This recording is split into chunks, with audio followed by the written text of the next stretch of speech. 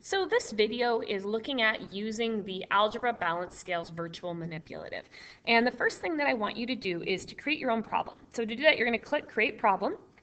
In this box here, you're going to put 1x plus 3, and then you're going to put plus 8. We're going to leave this one here blank, and then I want you to hit Begin.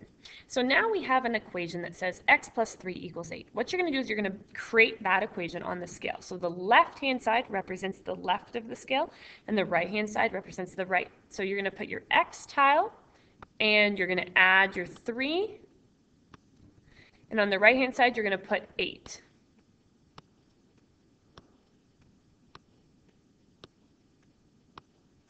Notice that as soon as you put 8, the scale balances. Now what you're going to do is figure out how to solve this equation. So we're going to hit Continue.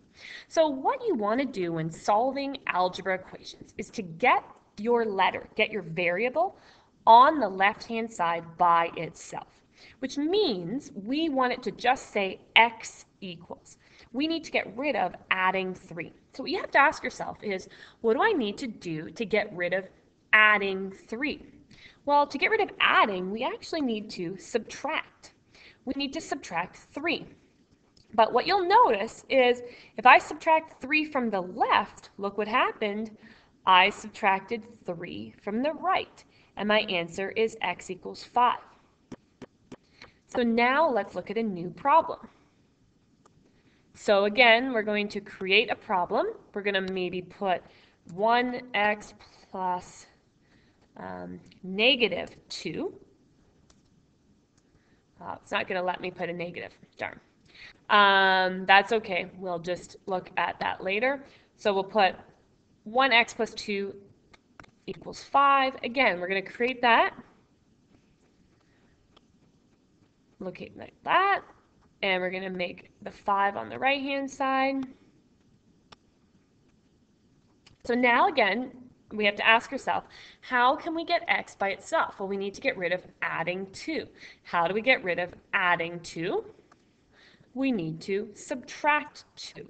When we subtract it from the left, we're going to subtract it from the right, and there is our answer. So what we're trying to do here is build the equation, build the proper format for solving equations. When you actually do this on paper, you will show all your work, and that's going to be reviewed in another video. So let's look at what happens when we have 2x equals 4. So put a 2x there and put a 4 there.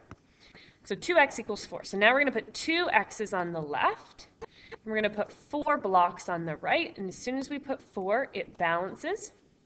So again, we need to ask ourselves, what do we need to do to get x, get the variable by itself? So we need to get rid of the 2. And remember, 2x means 2 times x. So to get rid of multiplying by 2, we need to divide. And if I divide the left-hand side by 2, I'm also going to be dividing the right-hand side by 2. When I do that, you'll see that my answer is x equals 2. So let's look at another one like that. Let's look at 3x equals 9. So I need to put 3 x's on the left. I need to put 9, 3, 4, 5, 6, 7. And as soon as I do that, it will balance. So how do I get rid of multiplying by 3? Well, I need to divide by 3. And that will solve. I divide both sides by 3. When I divide this side, the left-hand side by 3, I'm left with x. When I divide the right-hand side by 3, 9 divided by 3, I'm left with 3. Let's see if it will let me do one where I have a fraction. Nope, it's not going to let me have one with a fraction. So we'll look at those in the video. Just think to yourself, and I'm just going to open up a Smart Notebook file.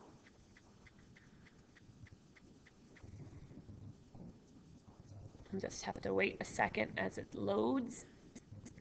So what I want you to think about, and we'll show I can't move this part, so that part's just going to stay gray, but I can put it in here. So I want you to think about, what if the equation said x minus 3 equals 5? How do you think you'd get rid of subtracting 3? How are you going to balance this equation? Well, to get rid of subtracting 3, you need to add 3. To keep the equation balanced, if I add 3 to the left, I'm going to add 3 to the right, and I end up with 8. Likewise, what do you think you would do if it said that? Remember, this bar means divide. So I want you to ask yourself, how do you get rid of dividing by 2? Well, you get rid of dividing by 2 by multiplying by 2. And if I multiply the left side by 2, I'm left with just x, and if I multiply the right side by 2, I get 6.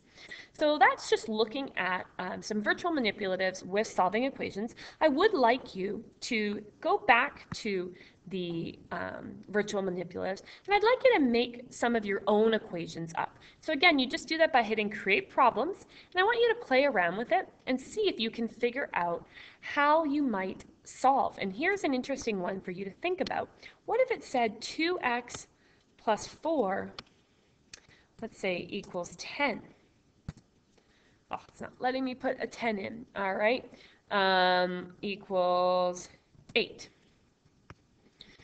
How do you think you're going to solve this one? So I want you to think about that. Play around with that. See if you can figure out how you might solve that one. And then create some other new problems of your own just to explore solving algebra equations before we go through a summary of how to formally solve them.